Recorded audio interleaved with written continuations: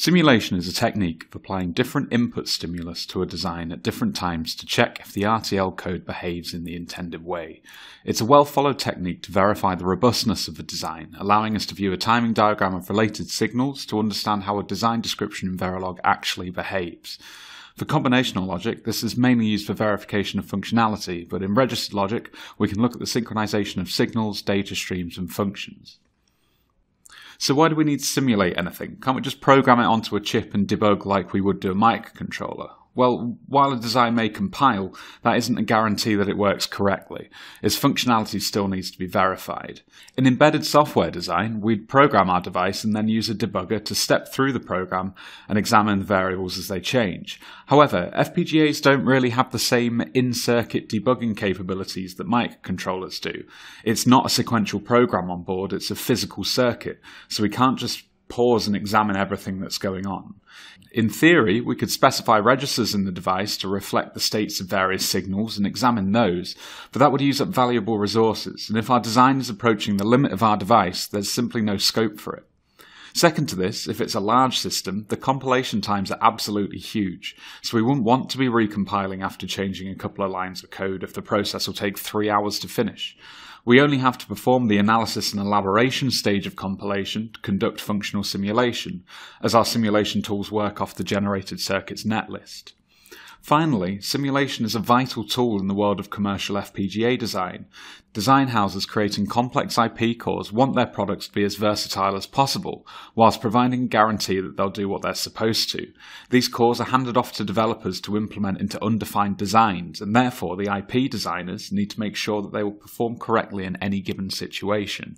Thus, each core is subject to a huge amount of simulation and testing across as many test cases as possible, so that they can safely say that the design's fit for purpose. In FPGA design, the simulation stage is incredibly important and more often than not longer than the design phase itself. In big design companies, you'll have several engineers whose jobs revolve entirely around testing and verification of other engineers' designs. As mentioned in the first lab session, there are 2 stages of testing within the design flow: functional simulation and timing simulation. The functional simulation stage is where the circuit is tested to verify that it performs its expected function.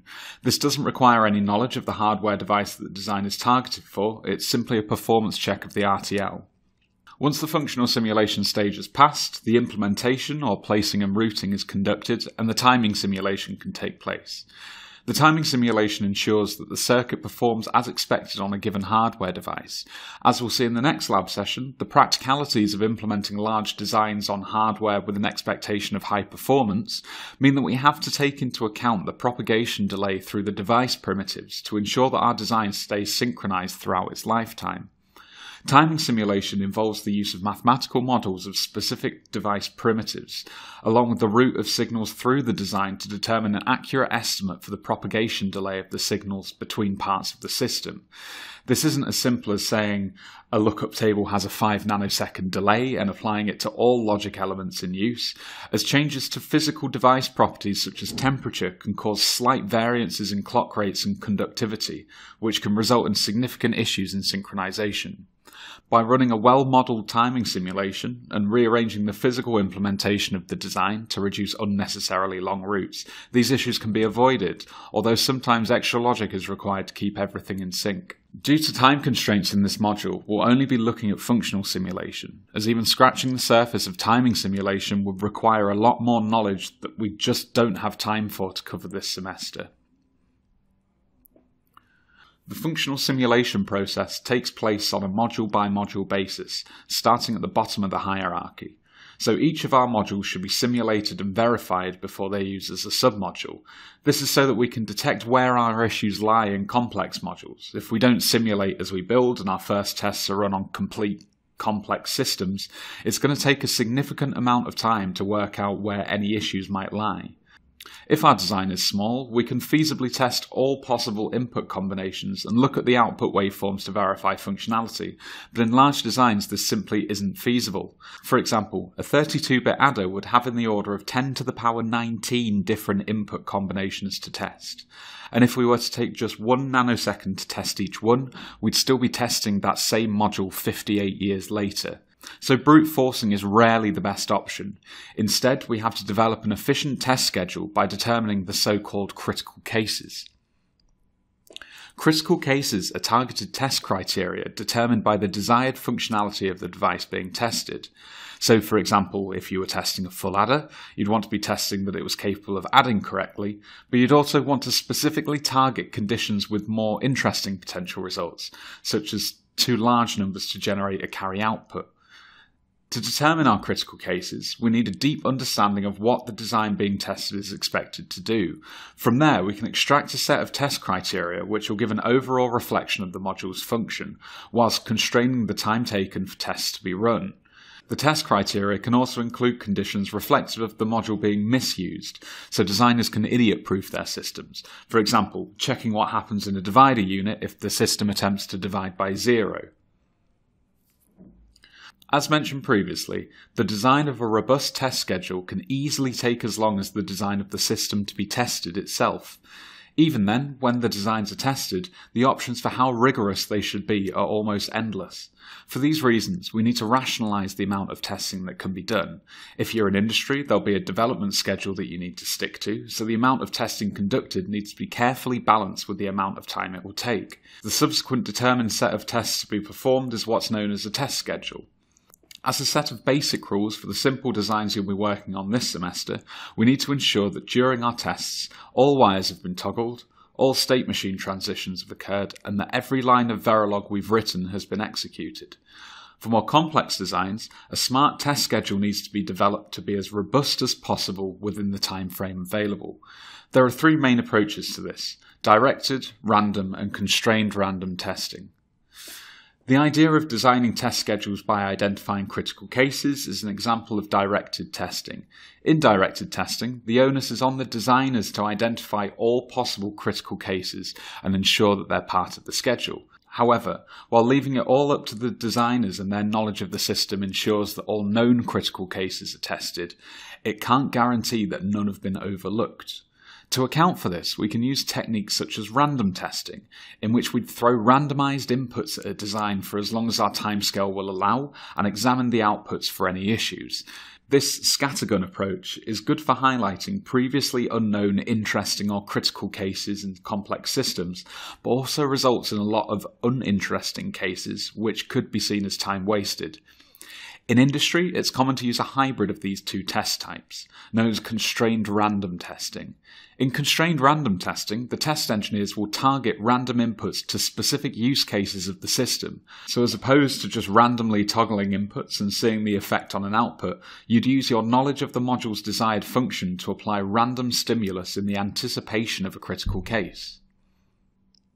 So let's take the ALU from last year as an example designed to be tested, and establish a test schedule in our critical cases. We'll assume here that the arithmetic and logic units are part of a single ALU design module and haven't already been tested themselves.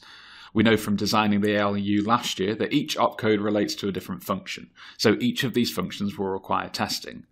Our ALU is an undefined width, so we'll state that we need to test an unspecified range of values. We also want to check that nothing untoward happens and no weird results are generated if any incorrect opcode is passed to the system. Not only are we interested in the operation's results, but we also want to be making sure that the output flags are correctly triggered. From this, we can derive our test schedule. We want to test n value pairs for each opcode in turn to ensure the operations function as desired. Our critical cases are m value pairs, which are expected to trigger flags C, V, Z, and N. Finally, we'll need O value pairs for each incorrect opcode function. So how do we determine N, M, and O? How many values should we be testing? Well, if our ALU is fairly small, say 8 bits or less, we could feasibly test all possible values. Testing every potential value pair for every possible opcode in an 8-bit version of this ALU would give us 1,048,576 different input combinations, which sounds absolutely huge, but if it took just 10 milliseconds to test a single set of inputs, the whole test schedule could be done in 3 hours. If we were to make the jump to a 16-bit ALU, however, we'd be looking at 22 years to test everything. So in that situation, doing some constrained random testing would definitely be the better option. So how do we actually develop these test schedules? As opposed to manually stimulating the circuit we want to test, we create a file known as a test bench, which is a self-contained module instantiating our design. This instance is known as the device under test. The test bench will include our input stimuli, either hand-selected or programmatically generated, along with some code to procedurally apply them to our device under test. The test bench then receives the output from the instance, which can be collected in a file by our simulation software to be verified by the test engineers. For simple designs and short, directed tests, it's feasible for test engineers to manually verify the results. They know what the critical cases are, and there might only be a few outputs, so any issues will become clear by plotting the data in MATLAB and looking at the results, or something similar. While this works for simple designs and short tests, however, we need a more robust solution for testing complex designs with large-scale random inputs. If the input is random, we don't know what the stimuli will be before the test is run. Therefore, we'd need to examine the generated input, work out the expected result with pen and paper, and compare it to the received output. This would be fine for small, simple designs, but it would get boring very quickly if you had to test a few hundred different input combinations for an FFT engine. This leads to the idea of developing a so-called golden model for the device under test. Golden models can be developed in any programming language and act as a simulator for an ideal working version of your design. Using some clever scripting, the test bench can pass the input stimuli to both the device under test and the golden model, and then compare the output of the two, automatically throwing up any cases which don't match. We perform these tests using a dedicated simulation tool. These tools are software packages which are exclusively used for simulation and testing. They allow designers to run test benches on their designs, applying the stimuli and monitoring the output. During this module, we'll be using a package called Modelsim, which is widely used within the digital design industry. It allows automated testing of incredibly complex designs for both verification and debugging process. For the rest of the semester, you'll be using Modelsim to debug your designs as you build them and simulate their expected function before they're implemented on a device. In Modelsim, we can monitor a design's signals with respect to time and view them graphically, so we can quickly verify small combinational logic circuits and view the changing states of registered circuits with respect to clock cycles. The test procedures can also be monitored in progress, and a timescale of the design's functionality can be viewed graphically or logged to a console. Modelsim allows us to look at each module and submodule in our design and the wires, variables and registers contained within them. We can use Modelsim to manually stimulate our signals and view the results in the wave window, but as we've learned, this isn't the most efficient way to test our design. So before we start to simulate, we need to learn a bit more about test benches.